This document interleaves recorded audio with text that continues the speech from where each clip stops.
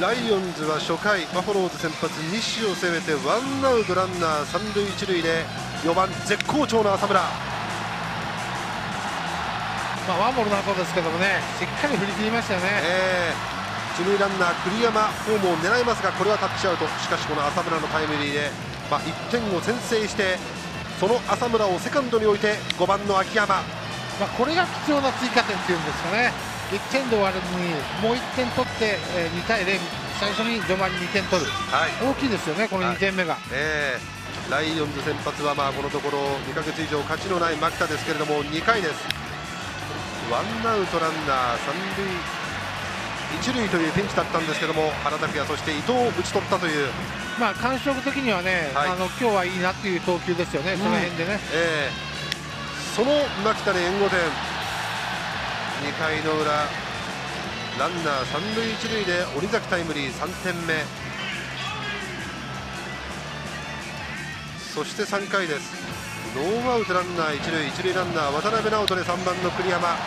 右中間のこの辺りで一塁ランナー渡辺、この一生懸命さがいいですよね、渡辺のね。やっぱり本当に一生懸命ですよ、これがやっぱ感動するというかね、やってるなっていう感じを受けますよね。栗山も直人さんの走塁は本当にすごかったと言ってましたけどもね、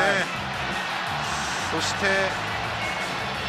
秋山に今日2本目のタイムリーが出ました。このしぶとさがね、いいとこですよね。記録ヒットです。4回の牧田のピッチング、この回は3番糸井からなんですけれども、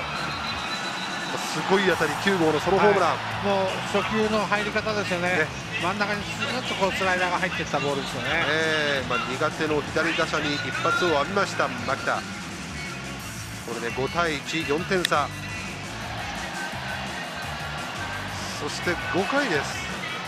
これワンアウトから坂口の当たりをセカンド渡辺直人がいいプレー、本当にライト前に抜けるようなっていう当たりですからね。その渡辺のプレーに応えるように牧田は足立を三振、これで勝ち投手の権利を得ます。6回です。ワンアウト一塁、先発の西もこれ4回以降立ち直りを見せましたね。そうなんですよね、これが僕はね本来の西君じゃないかなと思うんですよね。西は結局この回まで6回5失点という内容でした。で7回です。この回先頭バッター出塁された牧田なんですけれども、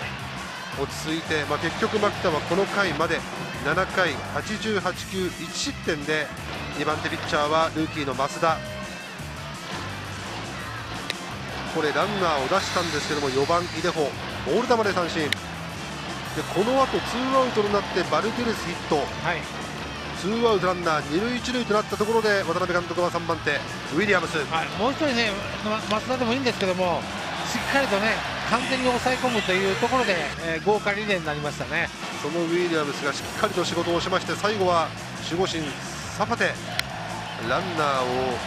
1人出しましたけれども、最後のバッター坂口センターフライでゲームセット。ライオンズ5対1で勝利、牧田が久々の5勝目をマークしたという今日のゲームでした。